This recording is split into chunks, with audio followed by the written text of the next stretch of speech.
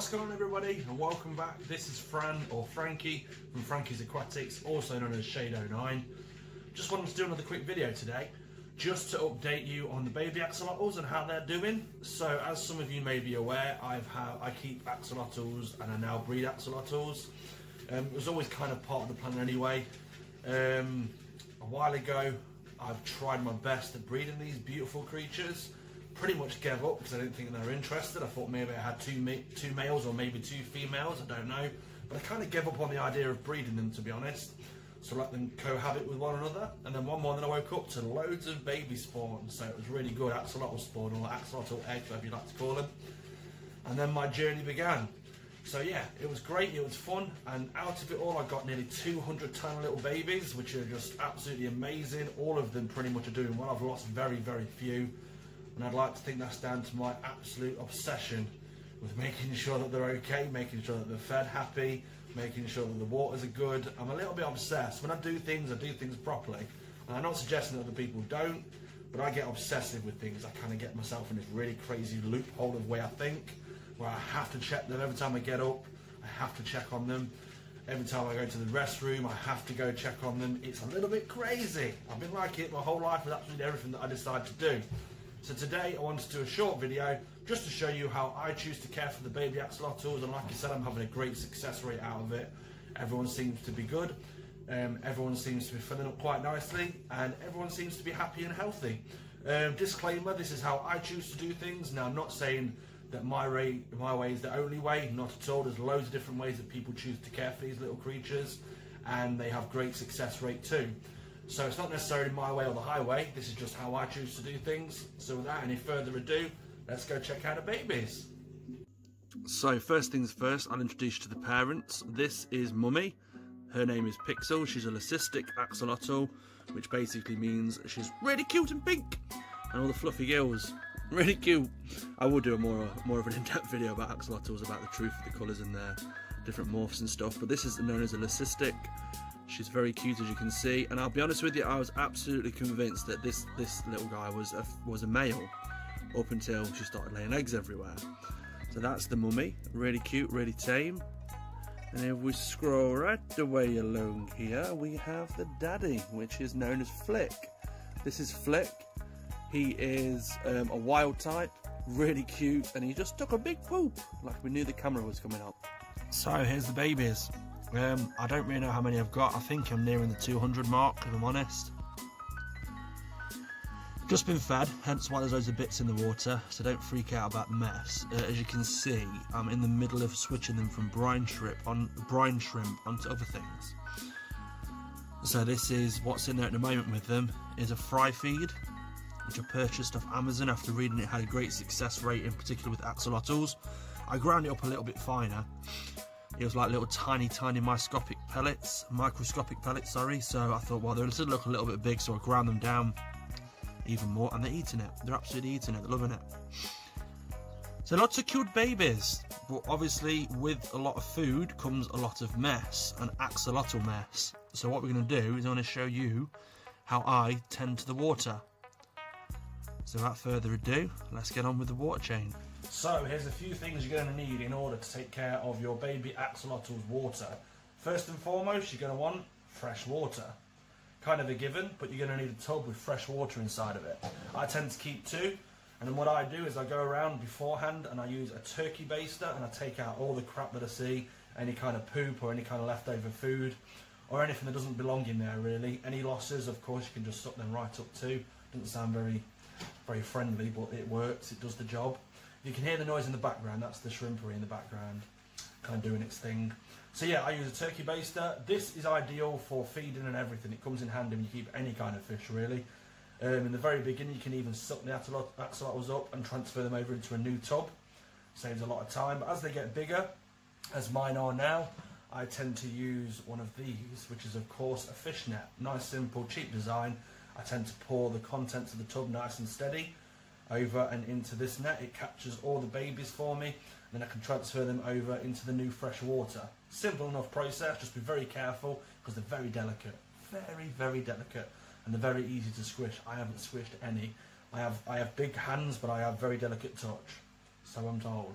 Anyway, that's the net I use, and that's what I suggest you do in order to transfer your axolotls safely. Again, you can use the turkey baster, but you'll find as they get bigger, they'll tend to, some can even swim out the end if you're not quick enough, and then in the worst case scenario, you might get a few stuck up in the squidgy bit.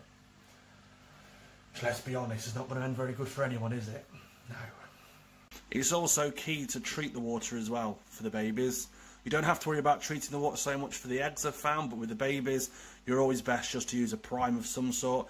Just a water conditioner to make sure all the nasties that are going to be otherwise harmful to your fish, to your axolotls or anything, always use some sort of prime. Now this is the one that I use for all my aquatics.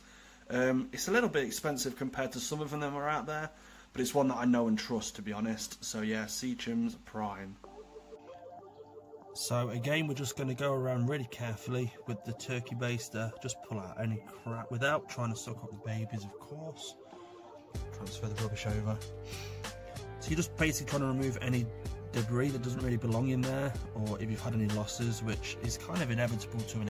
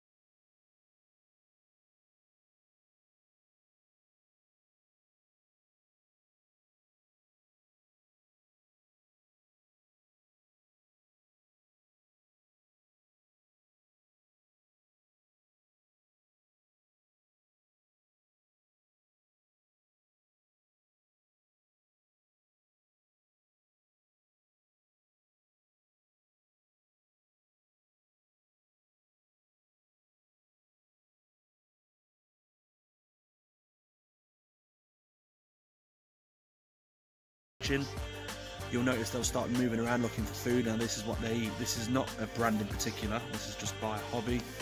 Arty Mix. It's basically just brine shrimp eggs. This comes pre-packaged, pre-made with salt and the other stuff that it needs. I can't remember what it is. Is it baking soda? I think it is.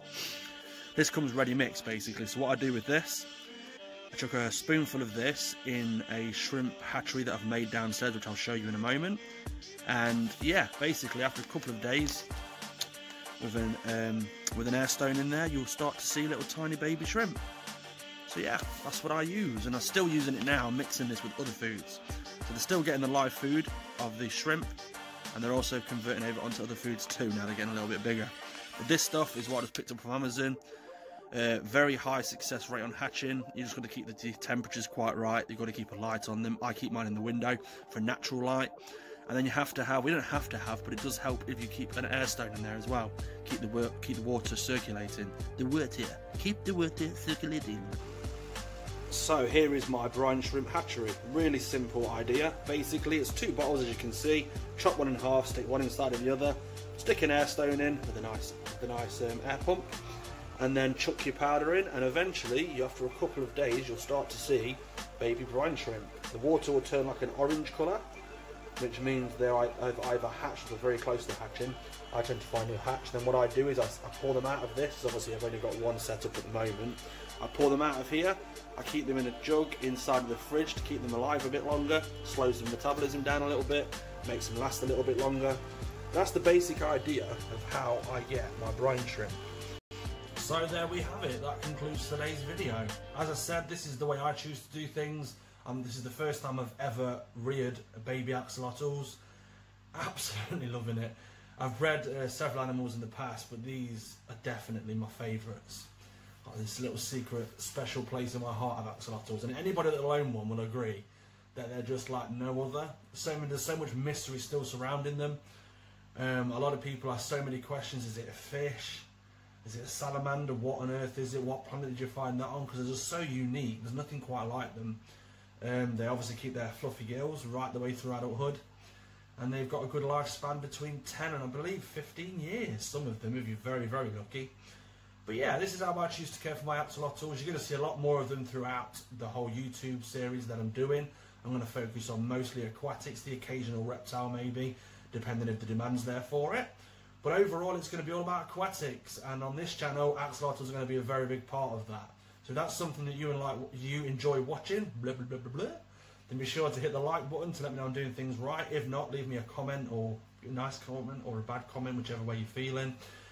Constructive criticism is always welcomed as well. And I'll get back to each and every comment as and when they arrive. And if you haven't already, hit the like button and hit the subscribe button, and I'll speak to you all very, very soon.